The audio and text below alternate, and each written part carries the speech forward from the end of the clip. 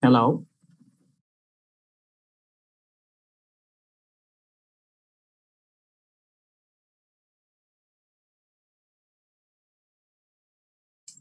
Hi, this is Raghuram, and I am from Arctic Inland. So today I'm going to discuss about IP and gaming. And before we actually start, if there are people who are going to join a bit late, a brief about me. My full name is Raghuram Varadarajan, and I've been with Arctic for the last 15 months.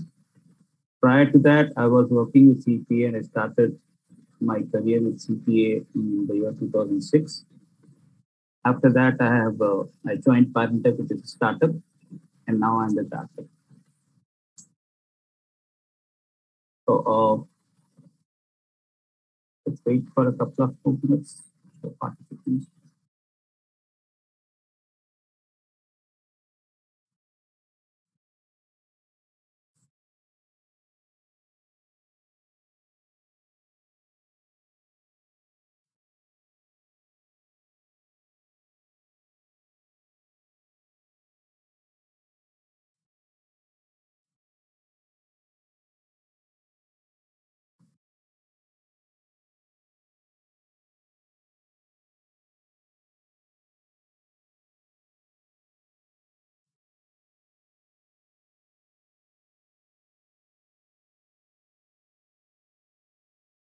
So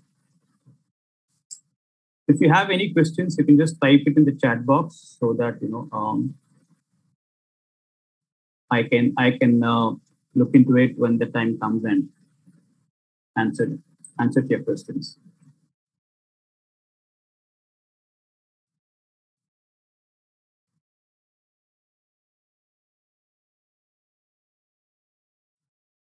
Okay, so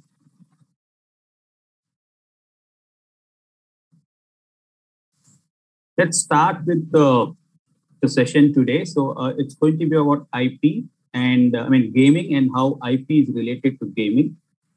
And we'll be covering these topics today, which will start off with a brief overview about what does gaming industry look like and what are the types of gaming we have, and then how does gaming and IP converge, and then what is the current scenario of gaming in India. We'll touch on copyright a brief because that's one of the major IP rights that you can file in the gaming industry. Then we look at some filing trends worldwide, India, and how we can monetize. And then we'll touch about, we'll talk about, what's the future of gaming in India. So this is a brief overview about the topics. So first, so gaming is starting to become, important and more specifically innovative sector in today's technology growth. I mean, it's just that it's an immersive and entertaining way that it is it's becoming an entertainment industry as a whole. See, if you look at it, like who doesn't play games nowadays? There's a mobile. There's hell a lot of devices on which you can start playing. And the reason why it is growing is it's immersive. So immersive, like, once you start, you just, want to keep on playing and it's entertaining. Just to give you an example, when the Ludo King, you would have heard about the thing Ludo King app, the game. So when we started, it's said that, my family used to sit in a room, all four, we have a mobile and we would have the Ludo King installed, we'll play. So it's so entertaining, immersive, and you want to get involved. So that's why, it's such a innovative sector in today's technology growth. And 3 billion people all over the world, and it's a $300 billion revenue generating sector or industry which is there. And the major reason for this is the network connectivity, the growth, the smartphones, the network, all these technological growth has helped the gaming industry per se to grow, especially the cloud-based gaming, wherein you would you don't have to have anything on the just a mobile phone, a smartphone, and that's it. You can play, you can start playing games. So this is the game, and it's the boom is just started, especially if you talk about India, though worldwide, yes, it has been there for some time, but India this just started, and I hope you people are ready to invest not your money but your time, so that when actually it grows to an extent, you would have made some money out of it. Okay, so let's talk about the gaming types. So traditionally, gaming types are, well, there are lots of gaming types. The first and foremost, which we used to do is PC gaming, where you download, you install it on a PC, a desktop PC, not the laptop. Okay, nowadays it's laptop, but I'm talking about days where you would have a desktop, you would have your games, and then use your keyboards, mouse, or gamepad to play. So those are the types of, PC gaming, where you have a specific software. Then came the console-based gaming. The console-based gamings are also there wherein you had the speed, the car racing, where you would compete with each other. You have this joystick. So those are the old console-based. Even Mario, for that matter, you would have a box where you fix a cartridge, and then you could play it on a TV or something. So those are old console-based gaming. The newer versions are the PlayStations, the Xbox, and stuff like that. Of course, cloud gaming. I don't have to let you explain more about what cloud gaming is. It's hosted on a cloud server, and you don't need to buy any other expensive console, say like Xbox or PlayStation. You would want to buy console, but in cloud-based gaming, there is no need for console. And the good examples are, Stadia, which has been launched by Google, and Luna, which is the Amazon-based platform. So these are the two gaming platforms, cloud-based gaming platforms for by the cloud-based gaming platform. Okay. Next is mobile gaming. Okay, I don't know if anybody, I'm not aware of the age group, but yes, down some couple of decades ago, Tetris and Snake, if people are aware, they had this Nokia phone wherein you had two lines or three lines of device, the screen of the device, and the Snake and the Tetris used to be the mobile-based gaming. So those are the mobile-based gaming. Nowadays, of course, with the advent of smartphone, there are much different kind of mobile games that are available. And one type of gaming which is gaining prominence nowadays is the esport. Now, what is esport? Okay. So esport is a type of gaming wherein, you will have professional players, like, they form the team. Okay. And then they compete with other teams in a professional manner. So then there are organizations which have the regular yearly or bi-yearly or whatever period they choose. They have their tournaments, and professional teams, they play. They pay and play those. Some good examples are the Counter-Strike and the League of Legends. Okay, so this esport is actually gaining popularity all over the world. So much so that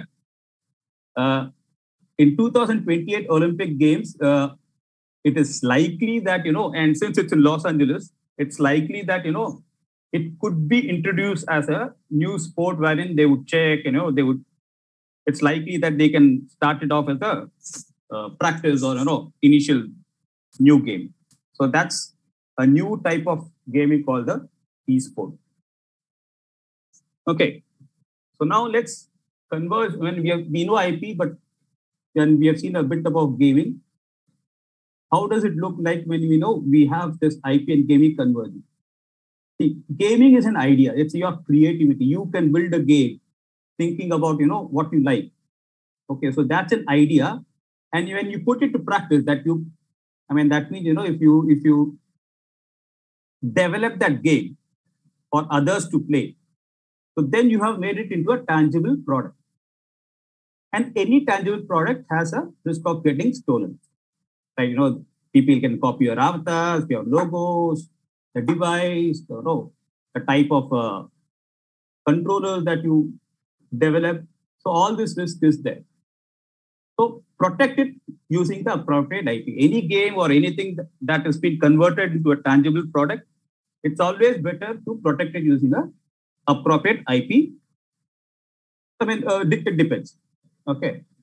And there goes a saying, without IP, probably it's game over for the gaming industry. So that's the the catchword. If you don't protect your game with IP, it's game over for you. So that's a catchword.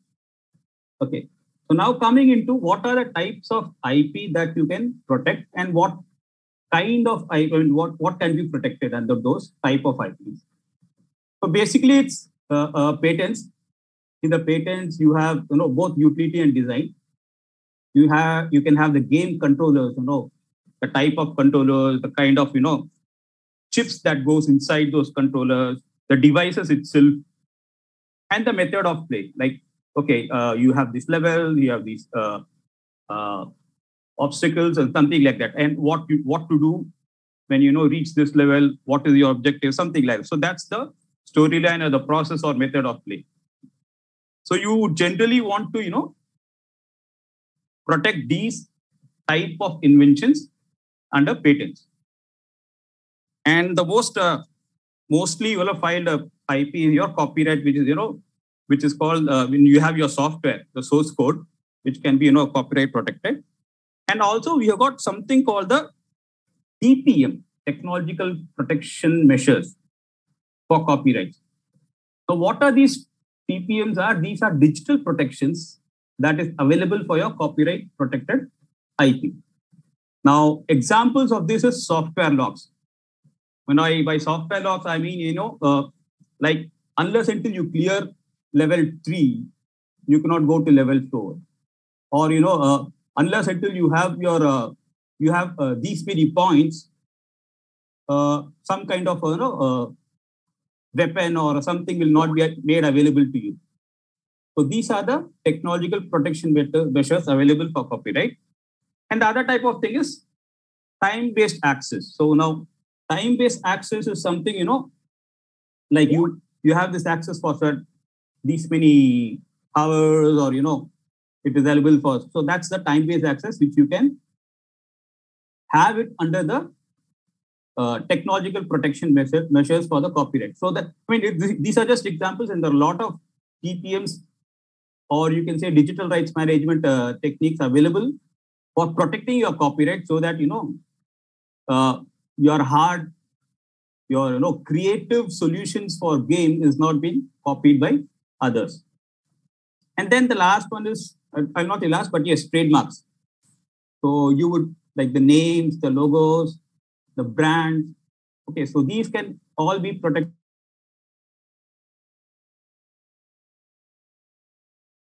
That take a good example. Like I'm going to take the Mario example very much. Okay, Super Mario Bros. So that's the good old game which we grew up playing. So if you want, if somebody created a fake or a duplicate Mario, how would you know which Mario to play? There are lots of features available. So even for that matter, any game which is it's original, like Ludo King or PUBG, there are hundreds of PUBG. Or people can make hundreds of PUBG. So which one is the real one and which one is the fake one? So help you distinguish it from the original from the duplicate. You would want to have your names and logos and anything that identifies your brand be protected under the trademarks. Right. So moving on, we'll just go quickly have a overview of what's happening in the gaming industry in India. Okay, so being in India, Teen Patti, okay, that's the most popular game. It's by Octro, it's an Indian company, and Ludo King, which I said, which is the most. At least I and my family play Ludo King very often, so that's from Gameshin. And PUBG, of course, that's the. That was, I don't know, there was some ban, and I'm not very well conversed with the PUBG and what's its status right now. But yes, it's the most popular. And then in India, we have certain companies like Mobswave, SVAP, Infotech, and now Games to Win. Now, these are companies to whom people outsource their game development.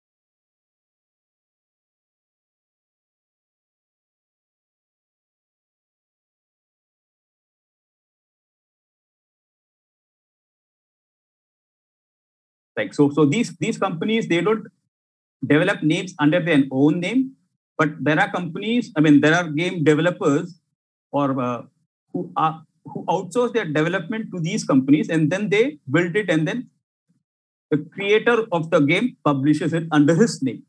So a good example of this is the Rummy. So there are lots of Rummy based, apps nowadays. So most of the Rummy based apps, you find that it is by way of the outsourced companies. I mean, these companies, they developed it, and and the publisher has published it. And Winzo, which is an Indian-based company, has entered into a partnership with Tencent Games. Okay, and it is thinking of enabling PUBG mobile gaming tournaments. So this is the kind of esport which I was talking about earlier. So it's a kind of esport kind of environment, and there are talks going on about that for popularizing gaming in India. Of course, there have been some foreign investment wherein Rockstar Games has acquired Grua Interactive, which is again outsourcing company which develops gaming. Bazi Games is to invest 5 million in India by 2020. It had plans. Okay. And Moonfrog Labs and Octro, which is the Teen Pati thing, they have had their first investment from Secure Capital. Secure Capital is one of the leading venture capitalist firms. So there has been considerable investment for game development in Indian companies, and it's going to grow. It's growing day by day. Okay. So now, just a brief look at what are the copyrights. How what kind of a copyrights can you protect? Because copyrights is mostly creative, and game development requires creativity, a lot of creativity. So copyright is the most filed IP when it comes to gaming. Okay. So the first thing that what you can protect is the Mario, which I was talking about. It's a character in a game, and it has been protected under copyright until 2080. Sorry. So anybody who wants to build a lookalike or develop something similar to the character of the game Super Mario, they'll have to get it licensed from the owners. So this is a copyright. This is why you would want to copyright your characters, and nobody can use the term Mario. So it's Mario is the copyright of the game producing company. And the next is the gameplay.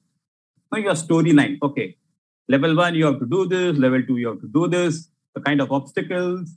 So all these storyline, the gameplay per se, that can be copyrighted.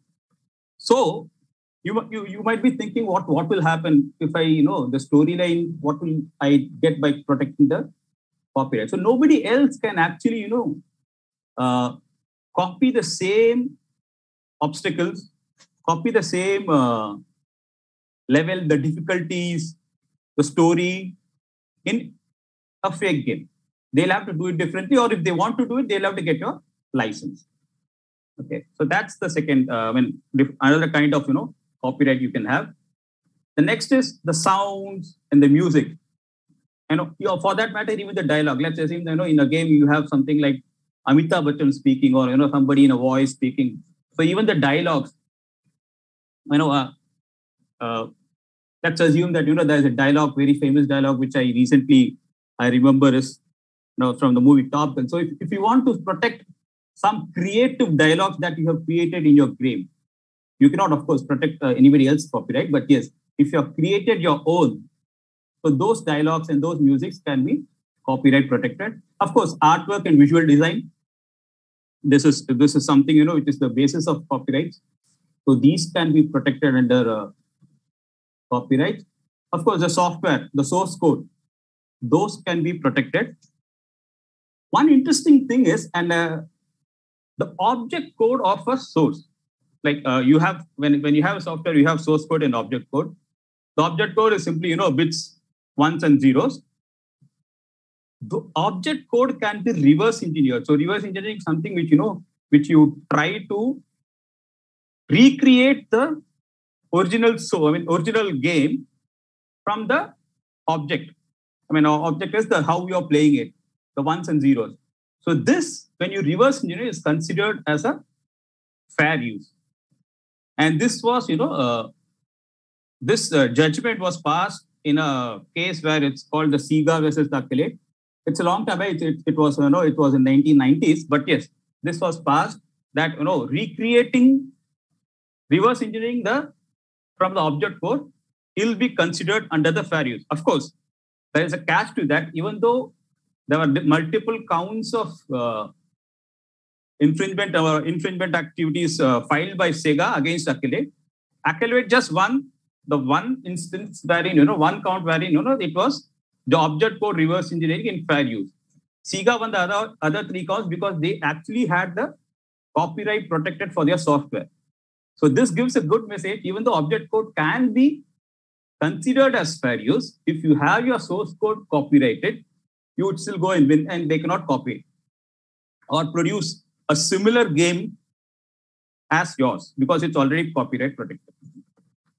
And then the other things which you can, copyright is, the player license, the time, the number of times you can play, the number of, for a certain number of period you can play, or you can play only for 5 minutes or 5 times or 10 times. So these player licenses can also be copyright protected.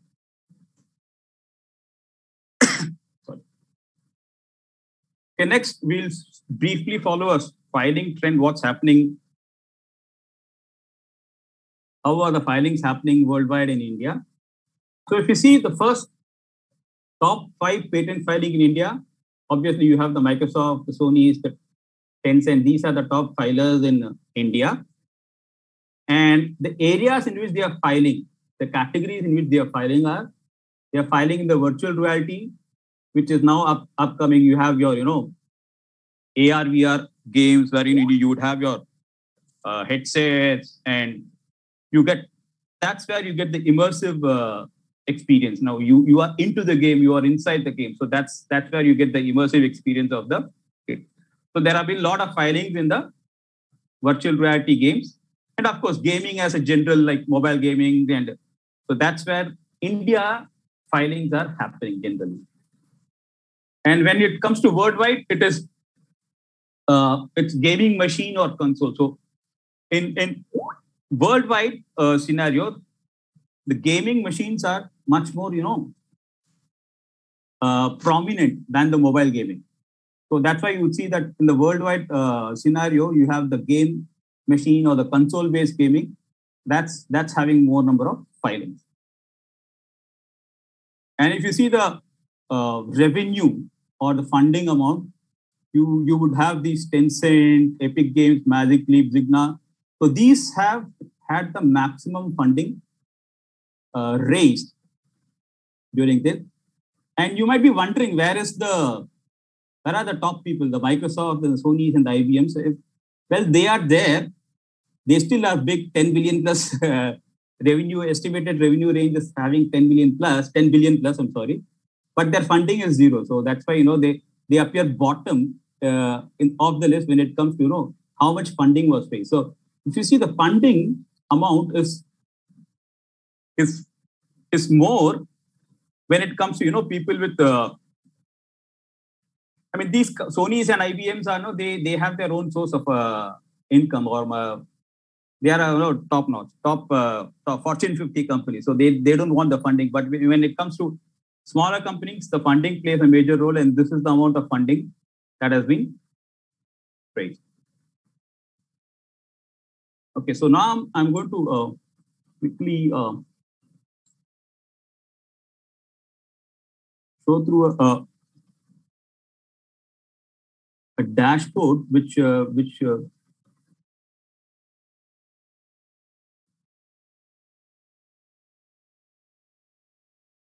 this is a kind of a dashboard which we create for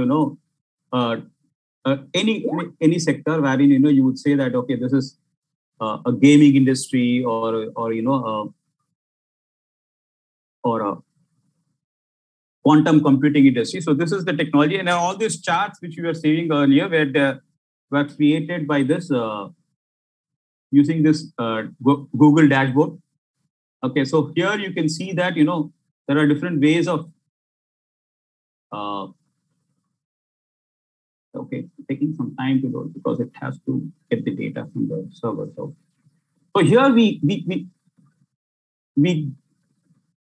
create, or we analyze the data for the gaming industry for a particular set of games, or PC games, or mobile games. Because when you go for gaming, it will become too broad, and the data set will be too large. You can see that already the kind of data that we have put into it, it's not it's taking too much time. So we try to restrict and prepare it for certain specific set of domain, and restrict it to certain type or category. Okay. You will have to. But yes, but what can happen is the overall gist is that you will have lots of filters here. Like if it opens, I can show you. But there are lots of filters which you can play with, get some key insights onto the kind of data that is presented. Okay, like the filing in the mobile gaming sector. The gaming console sector is more worldwide rather than in India. So you could get some meaningful insights from the charts and the information that is presented here, which would help you in, okay, so if this is where people are filing. So maybe, and there are there small players, are there bigger players, are there individual assignees? So if there are individual assignees, so that means, I can acquire them or license from them, because that would be much cheaper. So these kinds of insights, you can get it from this dashboard. And I'm sorry, but it's taking it too long. So I would let it run. I can see by the end of this session, if it turns up, I can share it. But we'll continue with the presentation. Okay, and so here is how do you monetize this? Of course, there are two ways of monetizing IP, which is acquiring and then licensing. Licensing we need to. It has to happen whenever you're using your protected and your IP copyrights or patents you want to use and build a game. You will have to license that, and then you have this acquisition. So the best. In 2022, this Activision Blizzard acquisition by Microsoft. So that's the biggest deal, of $68.7 billion. So this is one of the biggest acquisition made by Microsoft, and it has happened in year 2022. So this itself will say, will give you a clear idea that what's the kind of money that's involved, and how gaming is going to be in the future. So if you see that, it's Indian gaming industry is going to be $5 billion by 2025, and it's by BCG CPI India report, which says that it's going to be that huge. And the reason for that is, first is the number of users. There are lots of India's, obviously you know that it's a prime market, so there are lots of users with smartphone and the technology, so 4G, the 5G technology. So it's the mobile gaming industry, especially the mobile and cloud gaming industry. That's going to be a major source of the major growth happening in that sector. However, if you look, it has got the lowest average revenue per user when it comes to Asian, or for that matter, worldwide. In Asia, it's the lowest. So what is this ARPU? Okay, if I'm a gaming user, okay, what is the revenue that the company or the game creator is going to get by me playing a game? Like, for example, if I play a Ludo King, how much do I spend on Ludo King so that the company which is creating Ludo King will get a revenue? So this is, so for India, this is the lowest. And why is that?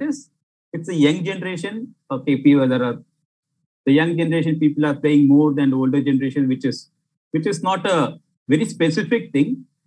But yes, the young generation here have not been, used to the console-based gaming, wherein, in console-based gaming, you have to buy the CD, you have to spend. So all those spending was not here. you started the gaming when it was all free. And the same gets to purchasing potential because of the revenue income of the people, which is generally less. You would generally tend not to buy. Like there are lots of in-game advertisement or in-game purchases where you buy and play. So those are very less. The purchasing potential of Indian user is very less. So that's the reason why we have the lowest average revenue per user. But yes, with the growth, it is still growing. It's got the fastest growing among the Asian countries. The growth rate of people adopting gaming, or how much time they are playing. So those things are growing. The IP filings are growing, which I can say. I mean, let me check. Yes, so.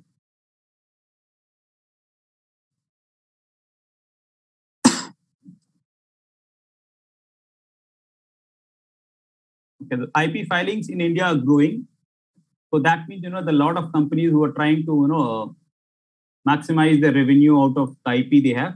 And if you see, so the overall these are the sectors where, there's a direct revenue, there's indirect revenue, PC-based, PC gaming, mobile devices.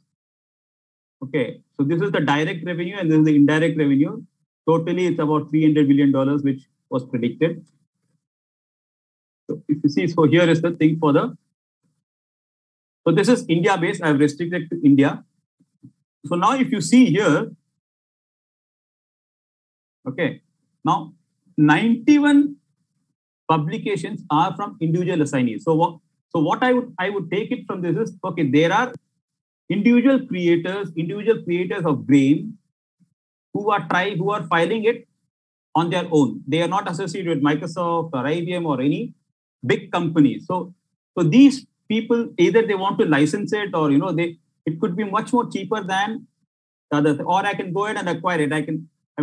Some big companies, even for big companies, if I was a Microsoft, I would go and say, okay, if you have this IP for this, I'm going to buy it from you. So this is some insight that you can get from this dashboard. And if you see, the filing has been growing steadily. So it's from this side.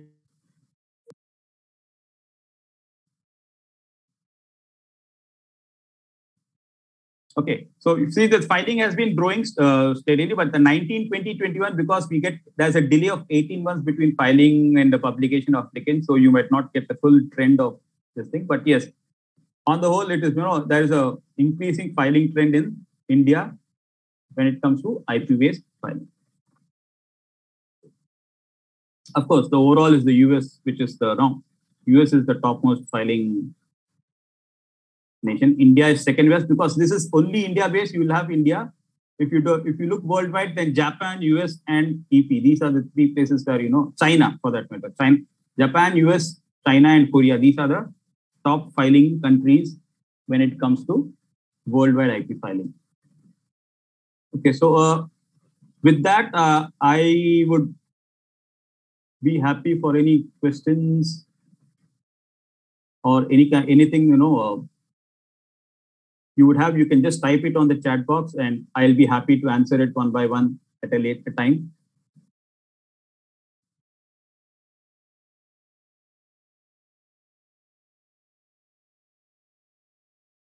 So, any questions?